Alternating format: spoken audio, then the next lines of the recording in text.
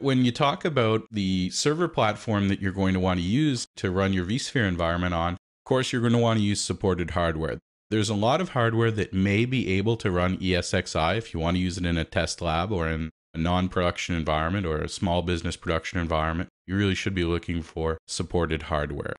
The list of compatible hardware is quite a bit larger than it used to be, but it's still going to be a good idea that we do that. In this series, what I've actually done is used VMware Workstation to provide a virtualized environment to run vSphere and then run virtual machines inside those virtual machines. So it really comes down to a question of whether we should have a larger number of smaller servers or a small number of very large servers. And it really comes down to the number of physical servers that you already have in your environment, or the number of virtual machines anyway that you'd like to deploy. When we start talking about something like blade servers, where we have a high degree of physical consolidation of servers, that can be very good and provide us a very good way to consolidate large numbers of virtual machines into still a rather small physical footprint. Particularly in something like a virtual desktop infrastructure where we may have thousands of virtual machines running reasonably light workloads, that could work quite well. But as we saw, we have some pretty high capabilities for allocating hardware to virtual machines. So if we're talking about having virtual machines with 64 CPUs and 1 terabyte of memory, then we may be better reducing the number of servers that we have and consolidating onto those servers. And that's really what we want to try and do, is achieve the highest possible virtualization or consolidation ratio and get the highest number of virtual machines per physical host.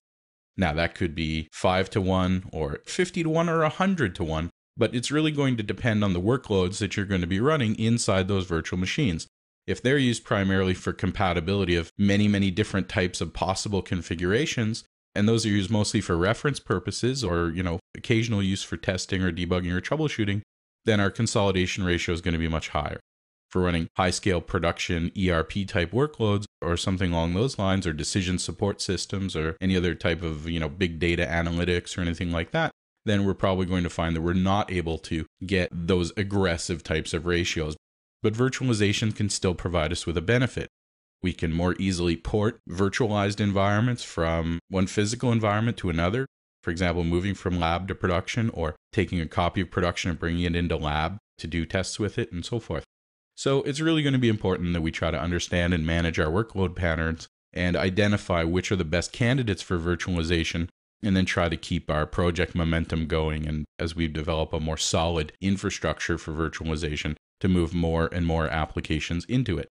But we're really going to have to think not only about the number of servers, but how we're going to integrate with our storage and our network. When we start consolidating 10 or 20 or 30 servers that previously were physical and had full access to resources such as network interfaces, and then we're going to want to try and share those, we might find that although we weren't necessarily using that much process or memory resources on our physical servers, that we're using a lot of storage,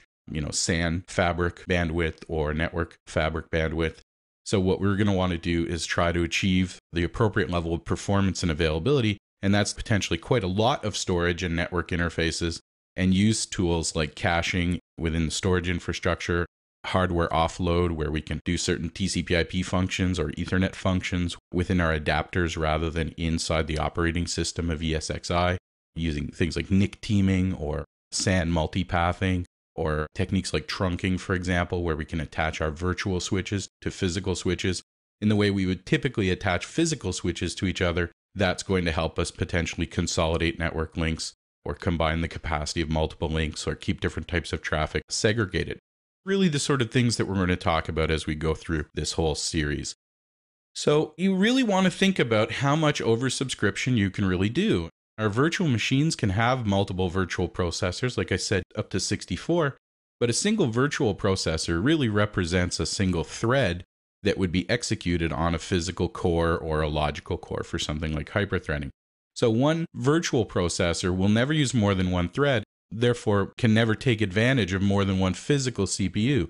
We can never provide the capacity of 4 physical CPUs to a virtual machine if that virtual machine only has one virtual CPU. So we're going to have to plan that, and we're going to have to be careful. Once we start oversubscribing processors, that can get much more difficult to manage, particularly where virtual machines have multiple virtual processors. So we'll want to keep that to a minimum, and we can actually allocate more virtual processors and more memory than the host contains, but we're going to have to be careful about how we do that and whether it's appropriate to do that. We have quite a few techniques that we can use to guide the management of hardware resources within vSphere, things like resource pools and shares and reservations and the distributed resource scheduler, and we're going to talk about all of that later on in this video series. But it's still important to think about what's going on inside your guests and make sure that those applications are tuned appropriately, or that we use things like the Windows System Resource Manager or a resource manager in your other operating system, something like the NICE infrastructure within Linux, which we can use to allocate CPU and memory resources,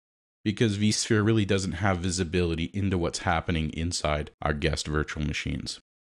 So when we talk about vSphere, what we're really talking about is the ESXi hypervisor, or the old ESX hypervisor, combined with the vCenter or Virtual Center server. And vCenter provides the centralized management capability for multiple ESXi hosts. It handles authentication and security and integration with Active Directory, or integration with many directory services now using the single sign-on capabilities of vCenter 5.1, handles licensing, handles collecting performance and event statistics and alerts and scheduled tasks and so on, as we'll see in the later videos, and also enables things like the distributed resource scheduler and high availability clustering features like fault tolerance and distributed vSwitches and other things that not only require vCenter, but may require a particular edition of VMware. So refer to the documentation as to what all the different bundles and packages, and they've got a few different offerings for small business bundles for small numbers of servers, all the way up to Enterprise Plus for very large environments.